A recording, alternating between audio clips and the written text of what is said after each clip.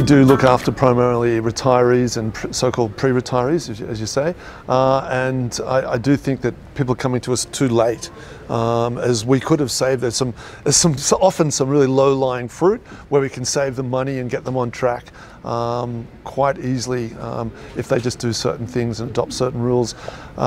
Sometimes we find, even on the investing side, where people can actually take less risk and make more money. The earlier you start, the easier it is, and that's just because if little steps over a long period of time, you don't really feel the impact of that. It's like that compounding earnings on like a little chunks along the way.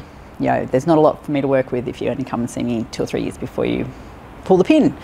The other thing is you've got time. The earlier you start, you've got time to really think through maybe what you want and maybe where you want to go. You don't have to have the answer about. You have to define your goals, 100% on day one. Each year you can come back and revisit those and, get more clarity about, where you want to head, how you want your retirement to look, what you thought might have been important, which then doesn't become important, and things that you realise you really do want to be doing, and how you want to spend your time. Probably the biggest mistake is they leave it too long to actually get help, to get advice. I used an analogy with some clients recently that it was the equivalent of going to see the coach halfway through the last quarter of the football match. My ability to have an impact on the scoreboard, my ability to help you understand what you need to do is diminished simply because we have practically run out of time. Advice is not necessarily something that should start when you're 55 or 60 years old, and you're scared because you're not sure that you have enough money to make the changes in the lifestyle you'd like to make. It doesn't leave a lot of time for planning what is probably the biggest transition that people go through, that transition from personal exertion income, working for a living, to relying on your investments for an income. And people, in my experience, don't start to think about that early enough. Probably I think to make sure you've got a good retirement is that this concept of a holistic approach. Now, as part of our strategic plan, we sat down a number of years ago and actually developed a chartered accounting business as well. So we've got issues like tax minimisation, the appropriate tax structures, as well as the savings components for a superannuation or a good retirement, the calculators to be able to determine how much you need and all of that, and the regular reviews with the client. But I think it's about having your tax specialist in one room and your advisor in one room. It really doesn't work if the tax specialist is in one suburb and the advisor is in another suburb. In theory, they should all work well together. They don't.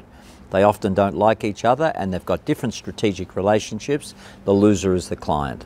I find that clients tend to, without pigeonholing them, tend to fit into 2 categories. There are ones that are ready to retire yesterday, and those are the clients that are ready to implement your advice almost immediately. Then you've got ones who are reluctant to give up their work because really they're not sure what they're going to do in retirement, what they're going to do with all this time on their hands. But I think part of it is also giving up a bit of their identity. So it is very much an emotional decision to make as to when that's going to happen. My role as their advisor is to ensure that they are ready financially, and that then helps them make their decisions emotionally. So if they want to retire, they can do so comfortably and with confidence. And that might help, that might go some way to helping them feel emotionally more stable about making that certain decision. On the other side to that equation is ensuring, that, and this is something that people, they laugh, a lot of clients laugh when I say to them, we want to ensure that your funds last until at least your mid-90s. And people say, oh, well, I'm not going to live for that long. And that's, we don't have that much control, over that aspect of it, of the equation. But what we do have control over is how long your funds ought to last. And when you think about it, you don't really want to get to your mid to late 80s and then have this fear that you'll start to run out of money. Well, ideally we started planning a lot earlier than 2 years out from retirement. But for those that are 2 years out from retirement, the key things really to know is what's your number in terms of spending. What is it that to live a comfortable lifestyle for you? What does that number look like? And to understand the other things that you want to achieve other than just a lifestyle, whether that's giving back to the community, to family, and being able to help out. So really understanding the expenses that are coming in retirement, and then whether you've got enough to fund that. People still don't like to know what their expenditure is. People don't actually, surprisingly, I remember a guy 25 years ago said, you've got to get a book and you've got to write all your expenses out, and he still does it 25 years down the track. He said that was the best piece of advice I got, because they were going to go into retirement. They didn't know how much money they required. So it's not how much money you need to know what your lifestyle is that you're going to have in retirement. If you're going to maintain status quo, then you need to have a lot of money. If it's $50,000, you need to have $1 million to generate that income stream. And so a lot of people have retired in my practice, didn't have a huge amount of money, but we've managed it right, and their lifestyle, they've been enjoying life all the way through in that time frame. So it's getting a handle on the expenditure is extremely important, so that you know what it is now, so you can save those extra dollars or surplus dollars. The power's in surplus dollars. People don't think it through.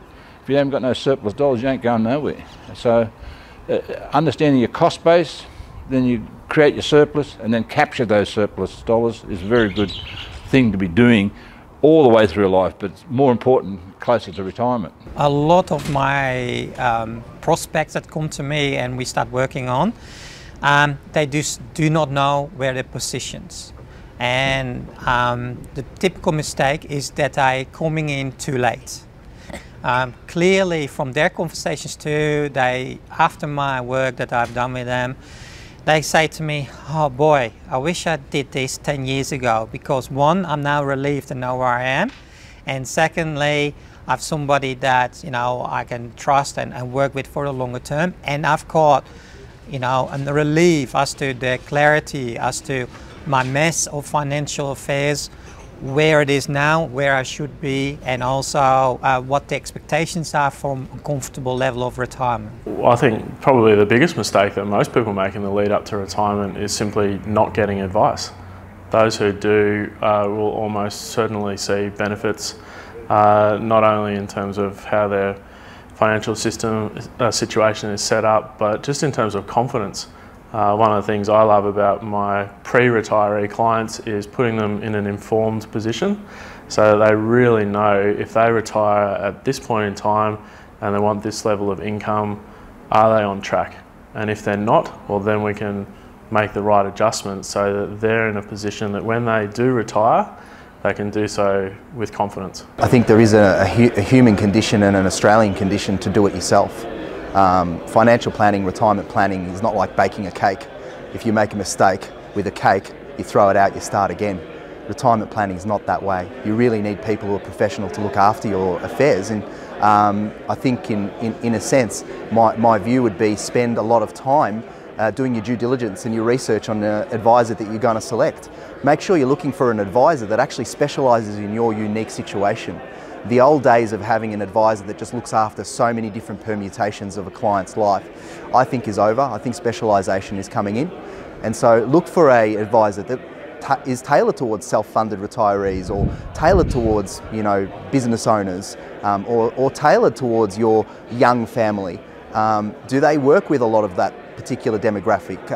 Because there are differences in what the needs are, and if you're working with a financial planner as a small business, it's very hard for that financial planner to be doing everything for everybody. I would say get clear about their goals and their priorities.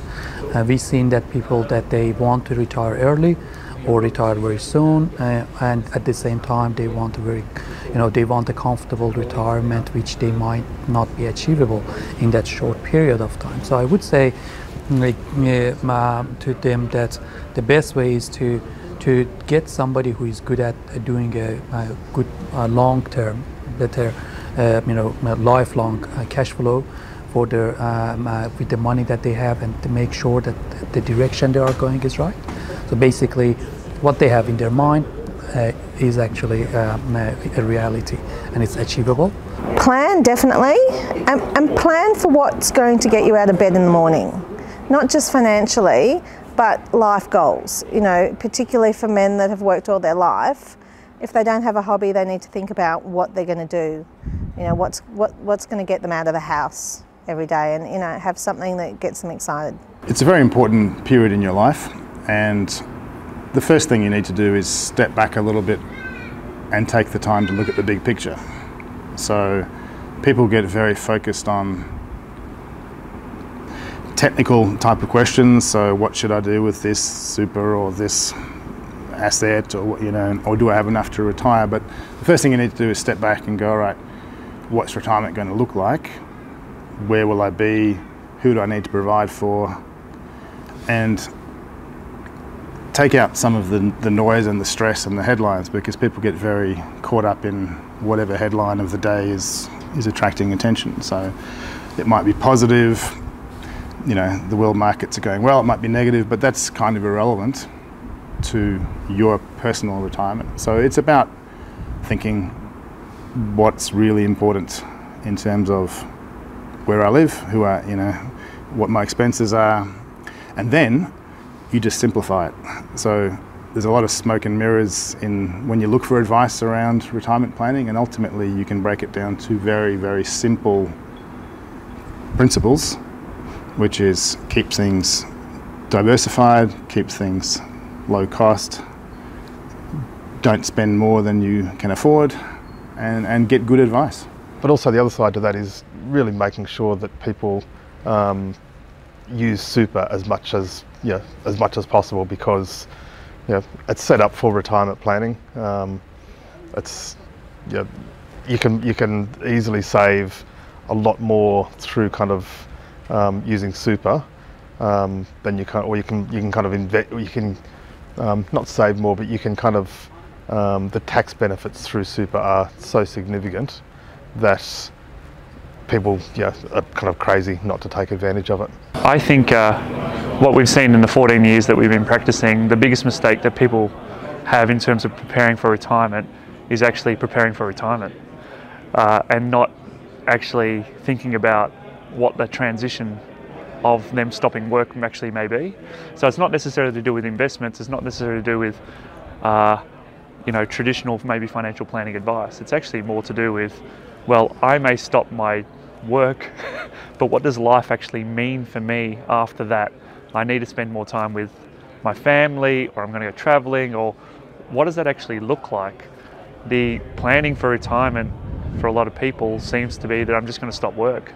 I think to be aspirational, I think lots of clients sort of hold back a little bit, I think. A lot of people don't seem to have clarity around being able to articulate their goals, and I think people as Australians, we don't seem to carry them around in our back pocket, and so sometimes I'll have to prod and tease out the information, but I think broadly people just want to know that everything's going to be okay, that I'll have sufficient money to maintain their existing or an aspirational lifestyle, and things over and above that are cream on the cake. And it's fantastic to have those things, but what does that look like? So I think most fundamentally, my advice to pre-retiree clients is understand what you want your life to look like. Understand the things that are on your bucket list, okay? Because we all have things that we want to do when we don't have to work for a living anymore. What does that look like? And we'll help you work out what that might cost. My opinion would be getting advice, the right time to get advice is when it's important to you. But I would encourage people to get advice sooner rather than later. A typical mistake we may see is someone who puts off getting advice because they just think they should be further along, or they're a little bit embarrassed about some of their choices or where they're at right now, and they can put off getting advice for years. My best suggestion for those people are just draw a line in the sand, let the past be the past, let's run your own race, let's make sure you make the most of what you're doing now. Well, on the age thing, certainly younger for insurances, because you get in while the wheels start falling off and becomes expensive, and get that all set up quickly and efficiently, and quite frankly through an independent advisor. It's much cheaper through us as well. It's commission stripped out. But I think a lot of people come to us, and I think it's wise as soon as they start having some excess cash flow, they wonder what they're doing. You know, should we pay off, addressing bigger issues like should we pay off the home loan or whatever it may be, or should we put money into super? Those sorts of questions should be addressed sooner rather than later. As I'm sure by the time they've come to us, they've had many conversations at home that have probably gone nowhere, or they need help to get across the line. So come and see us sooner rather than later to avoid all those conversations and have it clear from a professional as to what they should do. Unbiased advice in that regard, yeah.